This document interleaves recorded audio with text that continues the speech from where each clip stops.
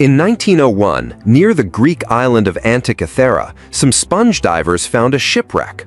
While exploring it, they came across a strange, rusty piece of bronze. For many years, no one knew what it was. Later, scientists started studying it carefully using X-rays and modern tools. What they discovered was amazing. It wasn't just a piece of metal, it was the Antikythera Mechanism, now known as the world's first analog computer. It was made between 150 and 100 BC and was used to study the stars and planets. The device was kept in a wooden box about the size of a shoebox. Inside, it had more than 30 small bronze gears. When someone turned a handle, the gears would move and show the position of the sun, moon, and 5 planets known at that time.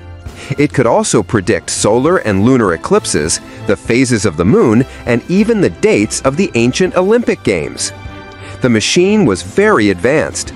Experts once thought it was impossible for people in that time to make something so precise. Nothing like it appeared again for 1,000 years until big clocks were built in old churches. The Antikythera Mechanism shows us how smart and skilled the ancient Greeks were.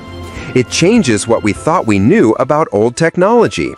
Even thousands of years ago, people were building amazing tools to understand the universe. It's a true wonder, lost under the sea for centuries, and now finally telling its story.